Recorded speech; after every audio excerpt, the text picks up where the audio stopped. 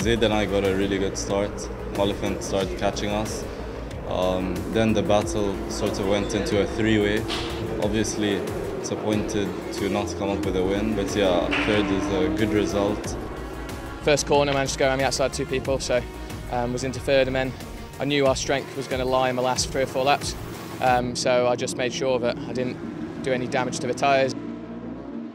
Oliphant was having more pace, so he could pass. I'm happy because I think we put a good show, you know.